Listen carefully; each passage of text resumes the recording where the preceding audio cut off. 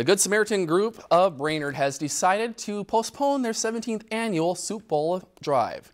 The fundraiser was initially scheduled for May 3rd and 4th, but the group felt it was the best thing to do for everyone involved. Director of Communications Sheena Ziegler explained their most important reason for pushing back the event.